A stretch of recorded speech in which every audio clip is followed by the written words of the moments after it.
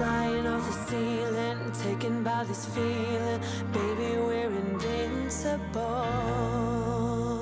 Hi guys, and welcome back to another episode of Rebuilding Notts County, second season in the Premier League. As always, if you're enjoying the save, drop a like, that would be tremendous. We did it. We managed to stay up, I would say against the odds, but actually in a way, yeah, I still think we did stay up against the odds because our team, as is constantly pointed out, was not good enough. But at the end of the day, it obviously was because we stayed up.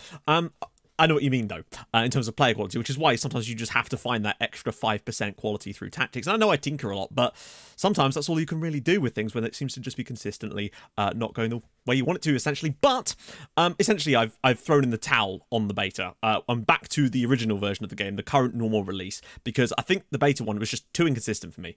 You couldn't really plan anything because stuff just constantly kept changing. There was no consistencies, and that's, I think, what was the biggest problem for me. So I've just gone back to something that's a bit more stable for now, even if it has some other problems, which at the end of the day, we were fine before, we'll be fine again once there's this will eventually become, the beta will eventually become the full version at some point anyway, once it's got a few more tweaks to it. So at that point, we'll be fine probably, and hopefully we'll be all right at that point. So yes, we are back on the original version of the game, no longer on the public beta. Probably should have done it long ago, but I didn't want to do it in the middle of the season just because, you know, I thought if I was going to do it, it needs to be in the off season.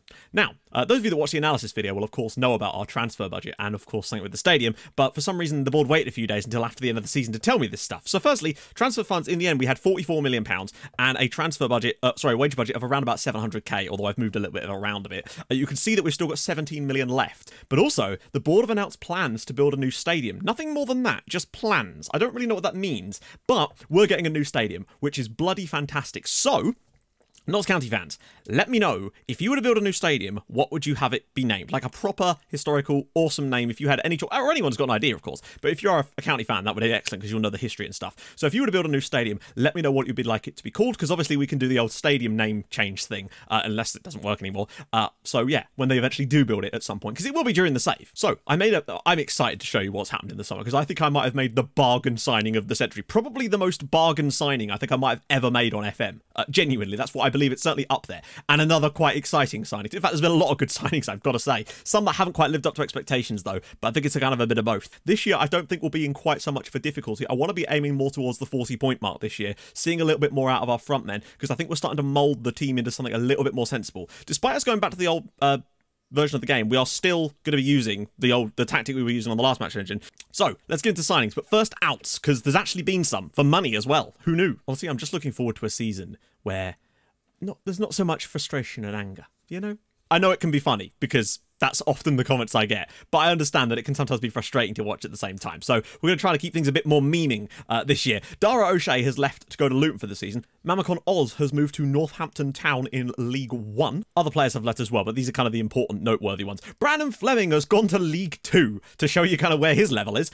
They're paying, I think, not all of his wages, I'm not sure actually, £3,000 a week to go to Crawley Town there. Don't worry, we have got other players in that left-back spot now, so it's not such a big deal to lose old B-Flems, Fran and Blemming over there. So yeah, gone to Crawley. Lee's gone out to Charlton for a season. He's got a goal and an assist already for Charlton. I was going to keep Scott Fuster for another season, but I decided that actually his best bet, since Wigan were interested, was to send him out for another season on loan in the Championship. So yeah, I'm all right with that. Still only 20 years old. Tyrese Campbell has gone on loan to Fleetwood Town in League One. He's got a goal on his debut for them, which is nice for him. Niall McPhee has left the club. Hearts came in with a bid. He joined us from Inverness. He's now moved to Hearts for £600,000.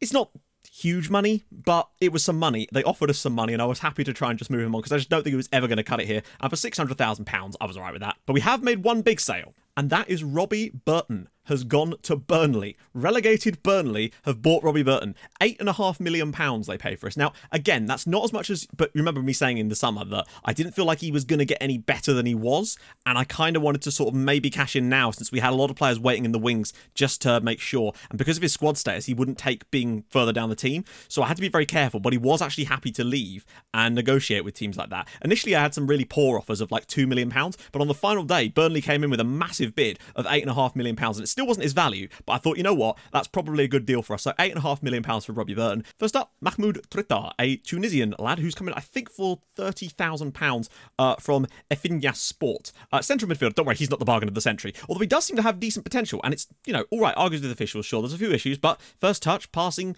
vision. Some of you will also remember me talking about a lad from Esbjerg. Now, this guy did not turn out to be the player I thought he was. £1.5 million was the deal in the end. My scouts severely overestimated the quality of this guy. Now, I still don't think he's that bad. He has got some okay physical stats for an 18-year-old. He is also 6'4", so there is that option. He's got okay crossing and he's very, very brave, but only 9 marking, 8 tackling. His passing's not too bad, and he's got good teamwork and solid work rate. There's definitely a player here. I just don't think it's quite as good as I was hoping. Plus, the potential was, yeah, that my scouts misjudged that massively. Oleg Kazakov, again, the Russian guy we signed last summer, who has now finally joined us, 6'1", so we do actually have a 6'1" left back now. Crossing and dribbling are pretty piss poor, to be honest, but again, he's still only 18 years old. I think this guy's got a lot of room to improve, to be fair, and still okay tackling, good teamwork, good work rate, good concentration, decisions, determination, pretty high flair as well, and pretty solid bravery on that one.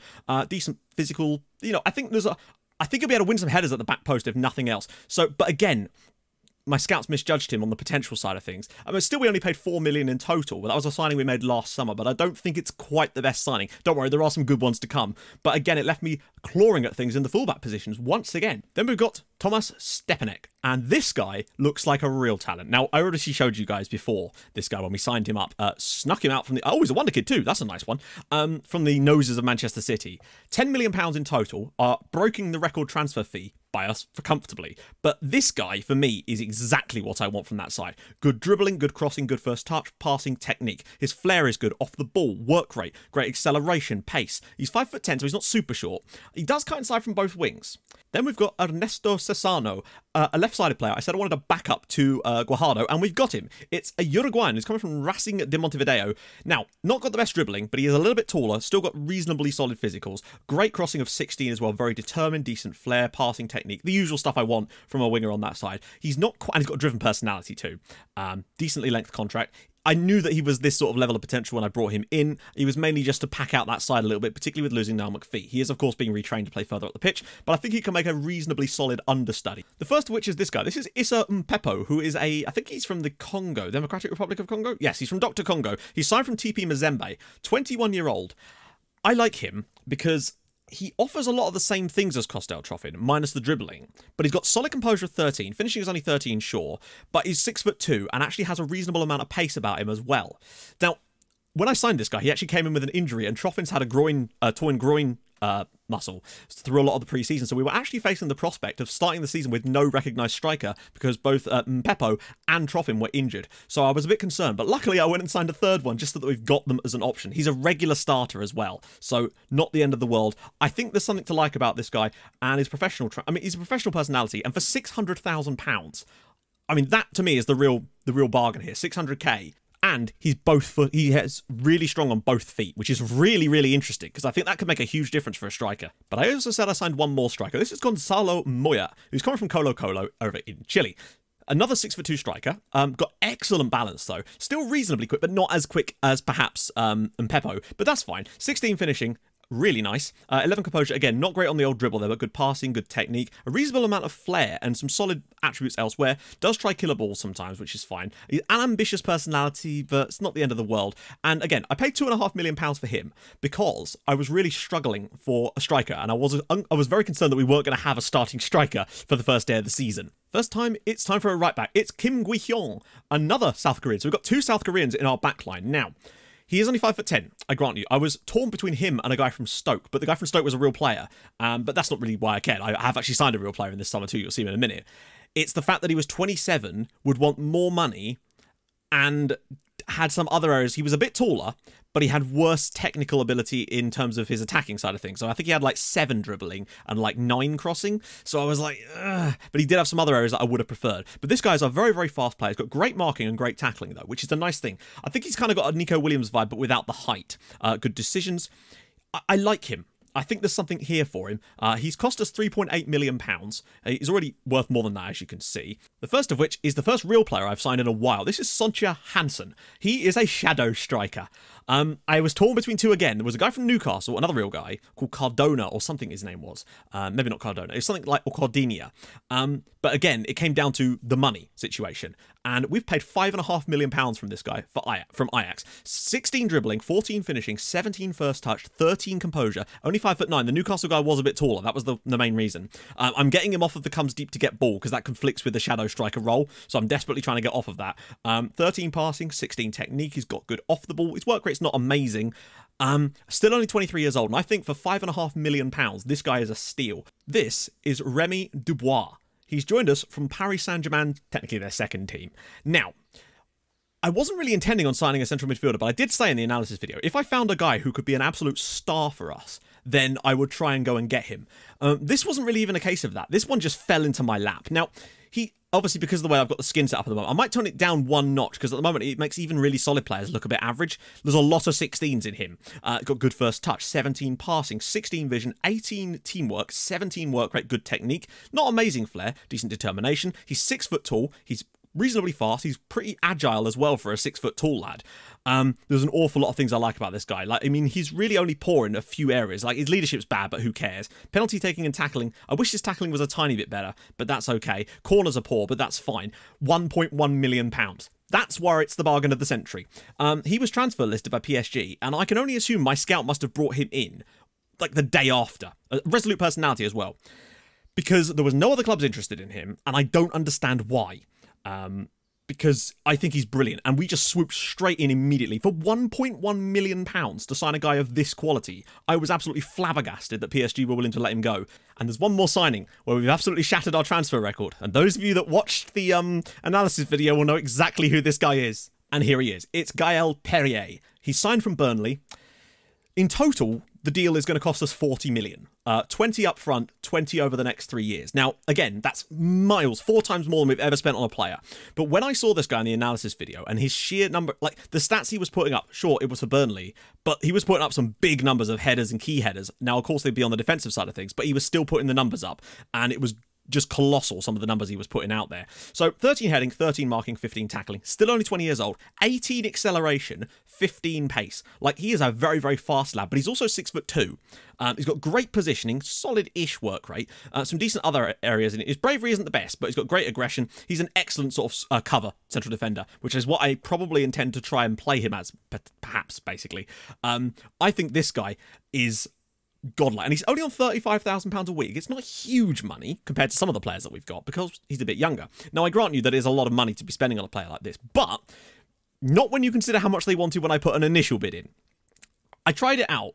The first thing I did in the summer was literally, once I knew what he was like, I put a bid in. £118 million Burnley wanted. But then when it flipped over to the next season, they were relegated. I sent my scout out to sort of scout him. I talked about him in the media to unsettle him. And then I got news articles essentially about him pushing for a move, all that kind of general stuff. So I started undercutting with really low bids of like £15 million. And eventually, Burnley came in and offered me the player for, I believe, £48 million. Is a lump sum. And I then negotiated them down from there, essentially to 20 up front, 20 over 3 years. So we're only paying 20 million this year. And I genuinely think this guy could be an excellent partner for Dong, particularly as he's a right-footed player and Dong can play on the left-hand side. So we've got a lot of solid defenders. Not really an area I was looking to strengthen in, but when something like this falls into your lap, you kind of have to take it. So that is what we've done in terms of business. There's a couple more guys that I think aren't going to join us yet. Like, I've signed another goalkeeper backup, but he's not going to join us till January. In case you're wondering, Southampton were the other team that came up with Watford. No, Watford, was it? I think it was Watford. And obviously Norwich, who got 114 points, which is a record. I checked. So Dong is doubtful with a groin strain, and Petkov is potentially going to be leaving. Obviously, this is not going to be the lineup that we're going to play. This is just from, let's just do this. So in terms of who's fit at the moment, it's a bit of a muchness here, because we've got Mpepo, who's not fully fit, Moya, who's not fully fit, and Troffin, who's not fully fit. I'm tempted to give Mpepo a start, just to see, because I like that height option for us. The rest of this, though, is kind of basically filling its own spot. Now, someone did point out to me the idea of potentially going back to box because it might give us a bit more defensive stability, and I'm tempted, to be honest, but I'm not opposed to the idea of playing a Metzala as well, particularly as that's how a lot of the AI teams seem to set up. But look at this. There's a lot of green for the rolls, which is very, very nice indeed. Now, I would probably, yeah, Sam Hughes will start. Everything else, though, looking pretty nicely. This lineup definitely looks a lot better. You can see there's a lot more 4 stars in this lineup. So Mpepo, Guajardo, Hansen, Stepanek, Dubois, Ferguson, Luetti, Perrier, Hughes, Kim Gui-hyun, and of course Paul in goal. Good man. We've certainly got a lot more options, that's for sure at the moment. I'm going to put Drina on the bench instead of Akinola. So, on the bench, Hermanson, just in case, we need to change things up. Nico Williams, Regan Booty, Gonzalo Moya, Alan Drina, Ricky Griffiths, and of course Cesano. We've definitely improved the squad over the summer, and as much as we're going to obviously lose today against Manchester United, at the very least, I think this should definitely be allow us to actually play some football against a lot of the teams in the bottom half, I feel like, despite still having comfortably the lowest wage budget in the league, to give you an idea. Now, obviously, we're not expecting anything from today's game. I just want to see if there's any little openings that we might be able to create against them. I'm also unsure whether to play Dubois as a defensive deep line playmaker or a supporting one. I understand the difference is that he dribbles less and takes less risks, but that's to do with his passing. And the problem is against Man United, it might not be the worst idea in the world to have him sit a bit deeper. These are the kind of instructions. I don't think this has changed at all. Let's have a crack. See what we're capable of. Oh, that was the other thing I wanted to try. Forgot about that. Is to play Perrier as a cover player. Because we've got a standard defensive line, which means we're no offside traps. So he can jump in behind and cover up some... So if they do get in behind us, Perrier might well be able to do a job at actually preventing situations like that. Oh, Man United really do zip the ball around. Look at this. Like, I can't really argue. If they score a goal off the end of this, this is some really nice football from them. But we're just holding our line. Arta. De La Vega. Lautaro. Get your blocks in, lads. I think he's going to shoot. Luisinho. Oh. This is insane. The sheer length of time they've kept the ball from us here is mental. Gaspar. No, he's inside. Good save by Paul. That's a really, really amazing passage of play there from United, I have to say. Go on, get that block in. Gaspar. Oh. Luetti should be doing better there. He really should. Like, I understand he's not going to win an aerial battle, but he's got to be getting his body in front of that. It's not been a good start to the match. This is actually very, very poor from us. I think it's just because it's Manchester United, of course, so we can't really take too much stock in that. But I think Luetti should be doing better here. He's got the... How is that not... Like, I understand that you're going to lose aerial battles to players when you're not the tallest, but I feel like that should be blocked. And how is he not winning that when... I don't know. Just whatever. I might just turn the pressing down slightly. That's more like it. Dubois. Perrier tries the long ball and... Vignato. Oh dear. Well, they've immediately gone and grabbed themselves a second one. Literally from the kickoff, essentially. But again, it's really hard to know how much you can read into this. Based purely on... Perrier should be doing better there. Vignato, it's a great finish. But a one-on-one was scored. So that's nice to see, if anything. Just so that you know it can happen. Maybe we should go a bit more conservative and try and play a DM for some of the bigger games, perhaps. That might be an idea for us, actually. To have that sort of DM system for some of the bigger teams away from home or at home, and just to try and grind out some points from time to time. Luetti, can he pull it back for someone, perhaps? Finds the ball in, and Guajardo, and and Hansen there with a chance. Really good bit of play. Luisinho, and now Lautaro Martinez has broken the back line as well, and he's missed. I'm going to drop the defensive line deeper, because Man United are actually trying to fire balls in behind, which is rare against this type of system. And Pepo's ball in. Luanzinho. Ricardo. Arthur. Headed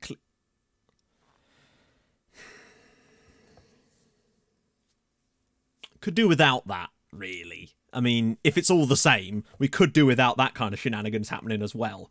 Since they're clearly going to win the game very comfortably. I don't believe this. It's actually gone off his dick. I can't. You have to laugh. Stepanek. We've not seen really anything out of Stepanek. That's a bit more like it. He's finally found a bit of pace. And he's actually going all the way through. Great save from David De Gea. And, well, that's what I want to see from Stepanek. And Peppo. Don't know if he's been able to take anyone on here. Might be able to find Stepanek. He does, actually. Can he square it for someone? Nope. He's just going to shoot from an insanely tight angle. Like, it's unmistakably a very poor first half performance. We just weren't really at the races. We're forcing them to shoot from range a lot more in the second half because of that extra player in the right zone, which is fine by me. Ooh, straight through for Lautaro Martinez. And it's hit the post. That was another good chance. Parrott. He's been quite quiet today, actually. Ah, that's a penalty, apparently. Sure, I guess. Vignato. And it's 4-0 to Manchester United from the penalty spot. It's Manchester United away from home. We weren't going to come here and expect to get anything from the game. And maybe we need to come up with a more defensive setup for the away games. Like a similar tactic to this with more defensive instructions, essentially. I think that's something we definitely need to look at. Looks like it's going to be a 4-0 defeat. There we go. Manchester United 4, Notts County 0. We didn't really create anything. Just wasn't really, on for us today. It doesn't concern me the same. If we'd lost 4-0 to West Ham at home or something, then I would be concerned. But at the end of the day, losing 4-0 to Manchester United, when you're at the level we're at, that's not really that much of a shock, to be honest. I think we lost 3-0 to them last time as well. So, yeah, we're trying stuff out. The penalty was a bit frustrating, but what can you do? Obviously, the one that came off of their player's groin area, not ideal. But they deserve the win comfortably and probably could have had more goals. So we definitely need to look at some stuff. And I think we need to adopt a more defensive strategy for big away games, perhaps, and just sort of be a bit more conservative about it. Notts County boss unwilling to experiment.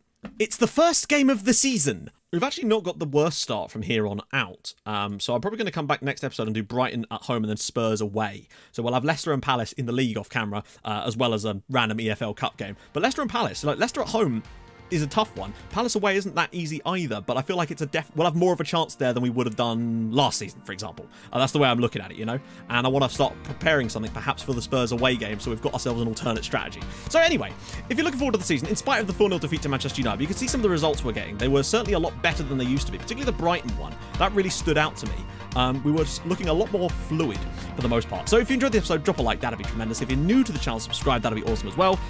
And as always, hold your gun, capybara. I'll see you guys very soon. Thank you so much for watching. Bye-bye.